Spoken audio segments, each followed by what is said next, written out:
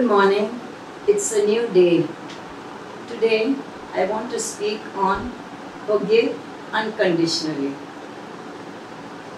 We live in a time where the world advises us that the best form of defense is attack and urges us to get him before he gets you.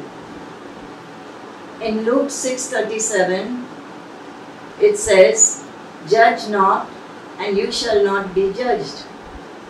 Condemn not, and you shall not be condemned. Forgive, and you shall be forgiven."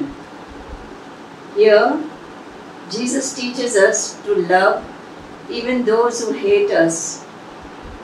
Love, compassion, and forgiveness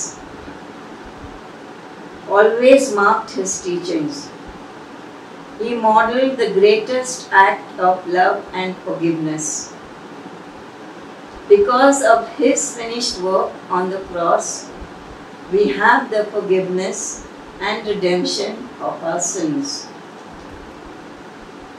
To love others is one of the most difficult tenets of Christian life. Extending forgiveness to our offenders and haters must be done without any differences or grudges. Obeying God's commandment offers us a key to a happy and healthy living. And we can be a channel through which God's love and compassion is shown to those who are suffering around us, and even to those who offend or hurt us. Shall we pray?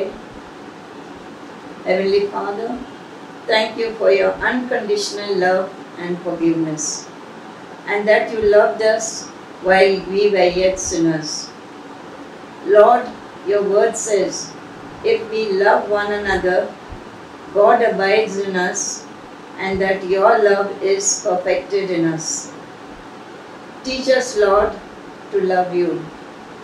Forgive one another unconditionally, just as you forgave us. In Jesus' name we pray. Thank you for joining us today.